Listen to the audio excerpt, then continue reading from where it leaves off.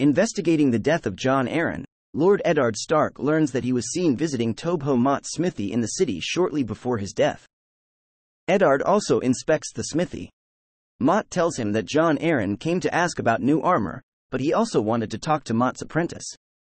Eddard admires a helm that Gendry has made. Mott scolds Gendry for insisting that it is not for sale as he made it for himself, and potentially denying the king's hand, but Eddard reassures the smith. Eddard learns that Jon wanted to know about Gendry's mother. He then takes a close look at the boy, and realizes that Gendry is a bastard son of Robert, whom Eddard knew ever since they were fostered boys with Jon Arryn. Eddard is at a loss as to why Arryn was trying to track down Robert's bastards.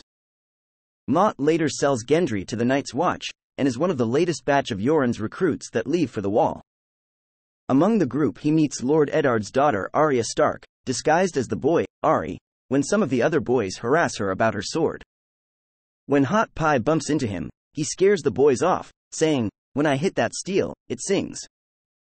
Are you gonna sing when I hit you?" After which he expresses their insignificance to Arya now they have all joined the Watch.